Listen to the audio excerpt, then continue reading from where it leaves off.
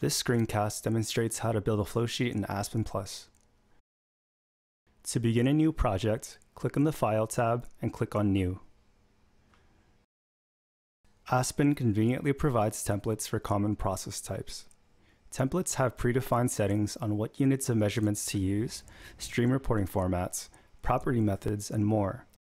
The default templates come with options for imperial or metric units.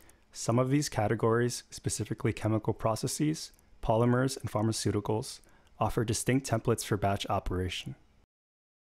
If you would like to create your own template, you can do so by going to File, Save As, and Create New Template.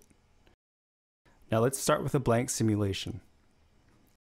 Aspen Plus provides a variety of unit operations at the bottom of the screen. Models are grouped in subsections according to the unit operation type. Options include mixers and splitters, separators, which include flash drums and decanters, heat exchangers, which include simple heaters, coolers, multi-stream heat exchangers, and shell and soup heat exchangers, columns, comprised of different models of distillation columns, reactors, which include CSTRs, plug reactors, and batch reactors, pressure changers, which include pumps, compressors, pipes, and valves, manipulators, referring to flowsheet manipulation blocks, solids and solid separators, which include common solid processing unit operations, and finally, new in Aspen version 11 are blocks for batch reactors and separators. In this example, we will model a two-stream heat exchanger. Click on the Heat Exchanger tab and click on Heat X to add the unit operation. Place the block by clicking on the desired position on the flowsheet.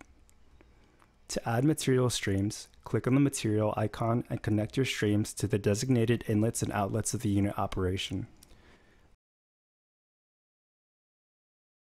You can straighten your lines by clicking on the Align button or using the shortcut Ctrl-B. Notice that the valid positions for the endpoint of a stream are updated every time an endpoint is placed. Before placing the first endpoint of a material stream, both input and output connections are valid. Afterwards, only the input connections are shown. Both streams and blocks may be labeled by double-clicking the auto-generated text labels and entering the desired names.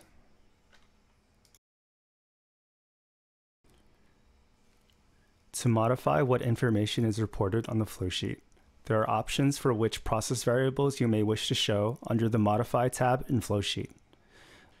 Other display options are also listed under the Display Options icon.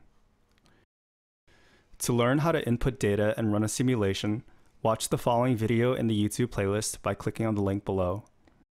For more Aspen tutorials, you can visit the Cornell Chemie YouTube channel.